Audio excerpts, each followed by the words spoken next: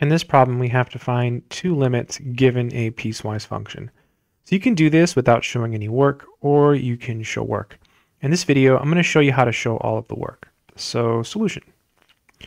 So we'll start by finding this limit here, the one that approaches -1. So first, let's focus on the limit as x approaches -1 of g of x. So in order to compute this, what you're supposed to do is you're supposed to take one-sided limits.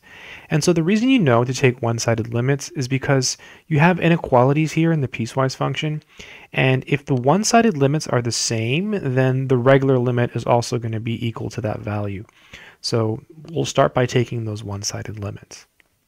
We'll start by taking the limit as x approaches -1 from the left of g of x. So we have to figure out what g of x is in this case. So because we're approaching -1 from the left, here's a little picture on the top right. Here's -1 and here's x. So you notice from the picture that if you approach from the left, x is actually less than -1.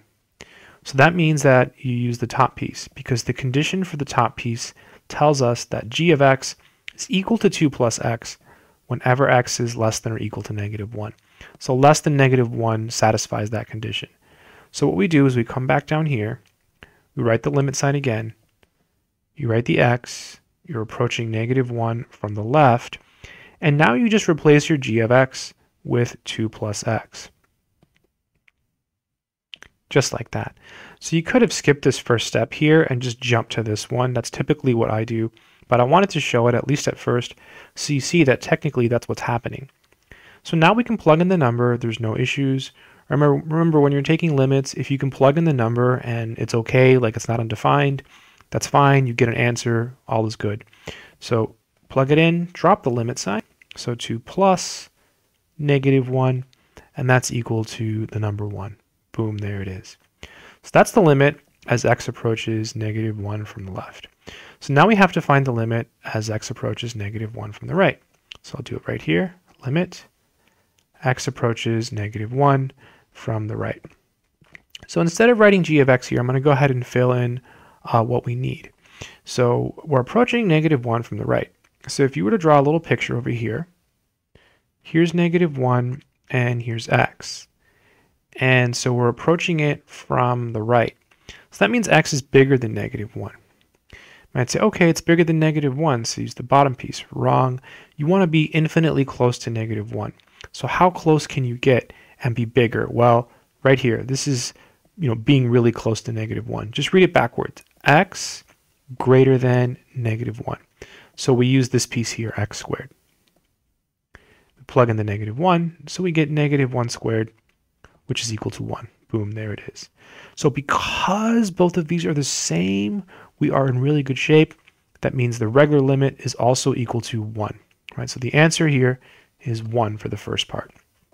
If we had gotten a different answer, like if this was 1 and this was 5, then you would have put D and E here for the first question. Okay, let's do the second part. So we want the limit as x approaches 3 of g of x. So as before, let me just do like a little separation here. We have to compute the one-sided limits. So let's do the limit as x approaches 3 from the left. So approaching from the left, we're smaller than 3. So we're looking at this condition here. So we have x squared. And then we plug in the 3. So we get 3 squared equals 9. Now let's approach from the right. So approaching 3 from the right. Approaching 3 from the right, we're bigger than 3. So we use this condition here. And so we replace g of x with 9. So this is equal to 9. These are both the same. So now we can come over here and fill in the final answer. The answer is also 9. Again, if we would have gotten like a different answer for one of these, then we would have put D and E. So, and in all of this, I skipped the preliminary step. Like here you can write limit x approaches 3 from the right, g of x equals, and then same thing here. You could do the same thing up here, except from the left. So yeah, I hope this video has been helpful. Good luck.